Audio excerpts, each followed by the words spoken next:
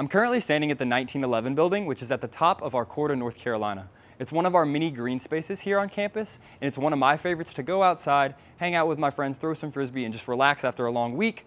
In addition to that, anytime we get a big snow, it's awesome for snowball fights, so definitely check that out. This area is home to our College of Humanities and Social Sciences, so if you're interested in English or history or education, this is a great spot for you. In addition to that, it houses our Page Hall, which has all of our advisors for engineering. So if you're a first-year student in engineering, you can always walk from your residence hall to meet with your advisor rather than going to Centennial campus. If you're ever on the core of North Carolina, you can actually see our bell tower, which is a very famous symbol of NC State. We often light it red anytime we have a big victory in athletics, or we have a new professor, get a grant, or something like that.